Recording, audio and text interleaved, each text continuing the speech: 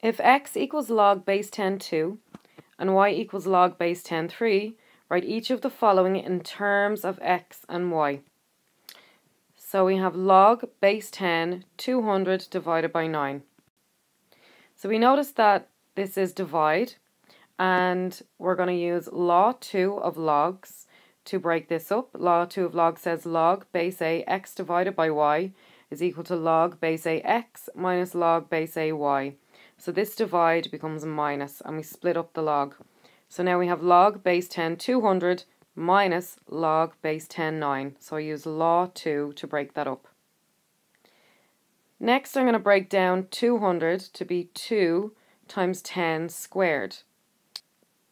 And it's important to note that I'm interested in getting my logs to break down into factors of 2 and 3 because I was told that x is equal to log base 10 2 and y is equal to log base 10 3. So I'm looking to get 2's and 3's in my logs. So 200 breaks down to be 2 times 10 squared, and this multiply sign will become plus. So we're going to have log base 10 2 and then log base 10 10 squared. So log base 10 10 squared. And then we're going to have minus log base 10 3 squared. So the 9 becomes 3 squared. So the 2 and the 3 are highlighted because we're trying to get 2's and 3's involved in our logs, because in our question we were told that x and y both contain a 2 and a 3.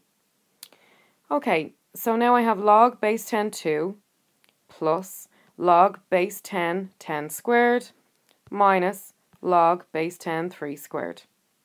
So that multiply became a plus. Now log base 10 2 just stays as it is for the moment. I'm going to bring the power down in front of the log. So log base 10 10 squared becomes 2 log base 10 10. And then I'm going to do the same with this power here. This 2 is going to come down in front. So minus log base 10 3 squared becomes minus 2 log base 10 3. So the powers came down in front. And I followed law 1, which is up here, to make the multiply become add. And then I followed law 3, which is this law here, to make the powers come down in front.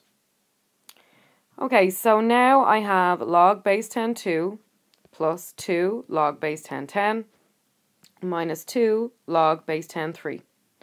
And if I look back to my question, I was interested in getting my logarithms in the format of log base 10 2 and log base 10 3. Because ultimately I want to rewrite these in terms of x and y. So log base 10 2 I can just straight away swap for an x, because that's what I was told x was equal to in my question. I'm going to bring down the 2, and then log base 10 10 is just going to become 1, because law 4 tells us that log base AA is going to give us 1. So if we ever have the same base and the same argument, we're always going to end up with a 1. So log base 10 10 becomes 1. And then I'm going to bring down the minus and the 2, and log base 10 3 is going to become y, because I was told that's what it equal to in the question. So just swap that for a y. Then 2 multiplied by 1 will be 2, and minus 2 multiplied by y will be minus 2y. So my answer in terms of x and y will be x plus 2 minus 2y. So again we have x to equal log base 10 2 and y to equal log base 10 3. And again, we want to write the following in terms of x and y. So we have log base 10 root 72. Well, the first thing I'm going to do is change this root 72 to be 72 to the power of a half. So the square root of x will always be equal to x to the power of a half, and vice versa. Okay, so the next thing I'm going to do is bring the half down in front of the log. And I'm using law 3 to do that. So the half comes down in front of the log because that's the power. So I now have half log base 10 72. So I followed law 3 for that.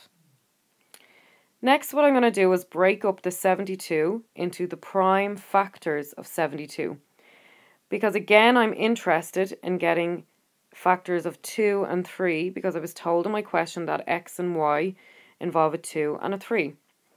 So 72 can be broken down as 2 cubed multiplied by 3 squared. So where did I get 2 cubed by 3 squared from? Well, 72, if I want to break it down into its prime factors, 72 divided by 2 is 36, 36 divided by 2 is 18, 18 divided by 2 is 9, and 9 divided by 3 is 3. So I can see I have 3 2's, which is going to give me 2 cubed, multiplied by 2 3's, which is going to give me 3 squared. So that's where that came from.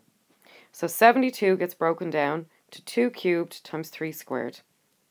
Now, I can follow law 1 of logs, which lets me change this multiplication to an addition, but I must keep that half outside the log, both logarithms, with brackets around it, because that half is going to have to be applied to both logarithms. Okay, so I then have half multiplied by log base 10 2 cubed plus log base 10 3 squared. So that multiply became a plus. Now I'm going to bring the power down in front. So the 3 comes down in front of the log base 10 2. And then I'm going to bring that power down in front. So that 2 comes down in front of the log base 10 3. And I'm following law 3 for that, which is that law up there. So now I have a half multiplied by 3 log base 10 2 plus 2 log base 10 3. Now, in the question, I was told that x is equal to log base 10 2. So I'm going to swap this log base 10 2 for an x. And I was told that y is equal to log base 10 3. So I'm going to swap this log base 10 3 for a y.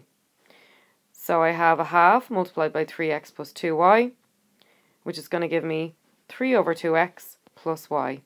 A half times 3 is 3 over 2, and a half times 2 is just going to be 1, or just y. So log base 10 root 72, written in terms of x and y, is going to be 3 over 2x plus y.